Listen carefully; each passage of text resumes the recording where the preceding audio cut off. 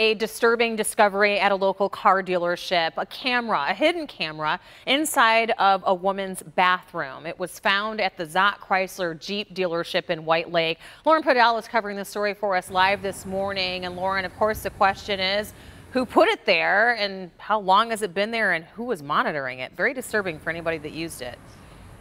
It really is. I mean, we're talking about a public restroom, a women's restroom, Rhonda, and White Lake police are trying to figure out exactly who put it there. They still don't know if it was an employee or a customer, but as I mentioned, a public restroom in the used car lot portion of this auto dealership, and really this is still under investigation.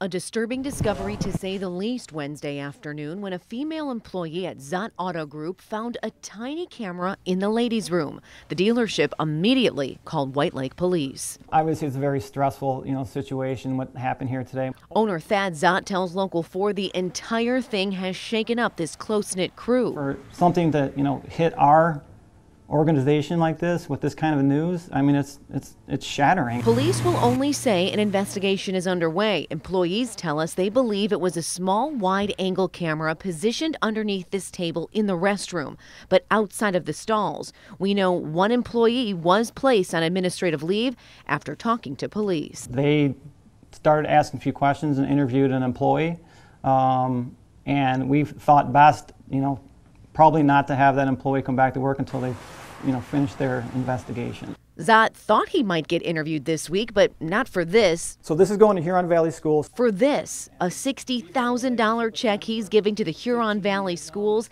at Thursday night's Milford-Lakeland game. They're so a part of it and want to be a part of it and just enjoy giving back. Obviously something like this that's happened is not going to ruin what we did, but man, is it really a tough day for us today.